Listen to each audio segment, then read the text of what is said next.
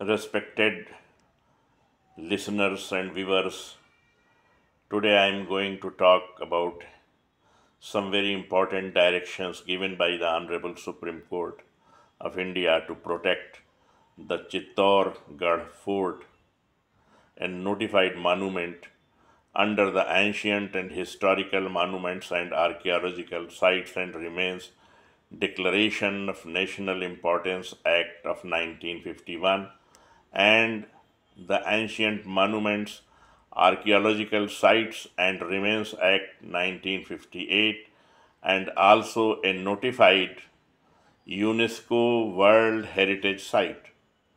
The fort attracts tourists from far and near for sightseeing and to look at the tall and strong structures on the hilltop of Chittorgarh, evidencing the grit and ability to withstand all adversities. Despite the passage of centuries from the time of construction, the fort retains some significant world class structures, including the Vijay Stambh, Kirti Stambh, Padmini Palace, Kumbha Palace, and Mira Mandir. Near the fort, limestone formations from the Vindhyan age are present in the area, primarily located in Nimbahera city between Nimbahera shales and Suket shales. The state considers limestone a valuable mineral resource utilized as a raw material in various industries. Consequently, the state government granted mining leases to private individuals and industrial organizations for different sized areas near the fort.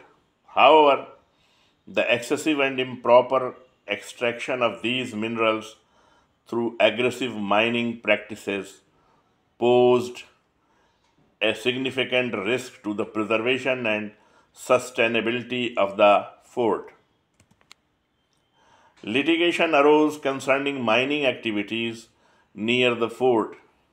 Sri Thakur Umed Singh Rathore filed writ petition number 1316 of 1999, a public interest litigation before the High Court of Rajasthan, contesting blasting operations for limestone extraction that could potentially damage the structures of the fort. The High Court of Rajasthan concluded the case on 6 August 2012 and issued several directives to safeguard the Chittorgarh fort. These directives included prohibiting blasting within a 10-kilometer radius of the fort, restraining the mining department from granting mining leases within the same radius, and revoking existing mining leases within the specified area.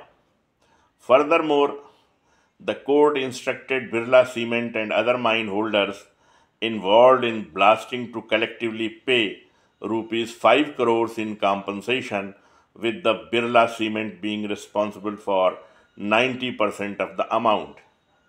The compensation was designated for the repair and maintenance of the fort under the supervision of the Archaeological Survey of India, and a plan for repairs and improvements was to be submitted to the court within 4 months. Subsequently, Birla Corporation Limited filed a special leave petition civil number 21211 of 2012 with the Supreme Court of India, disputing the directions of the judgment of the High Court. Additionally, several other special leave petitions were associated with the main case.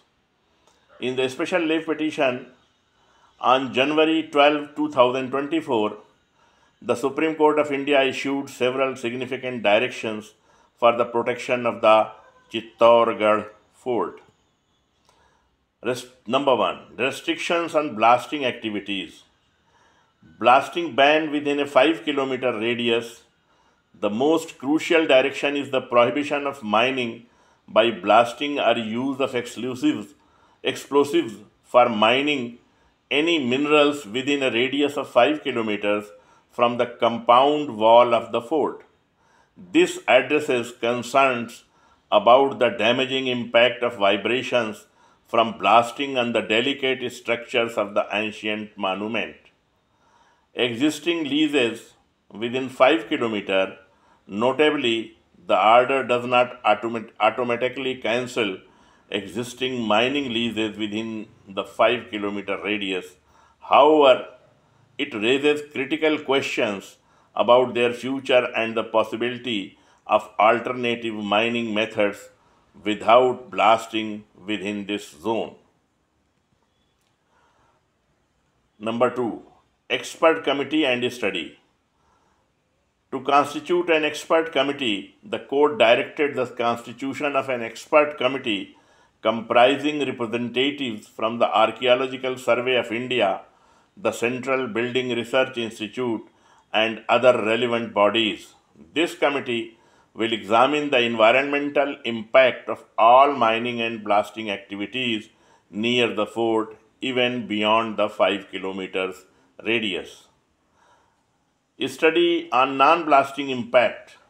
The committee is tasked with the studying the impact of mining activities even without blasting on the fort's structural integrity and surrounding environment. This broader scope ensures a comprehensive assessment of potential threats. Third, other directions.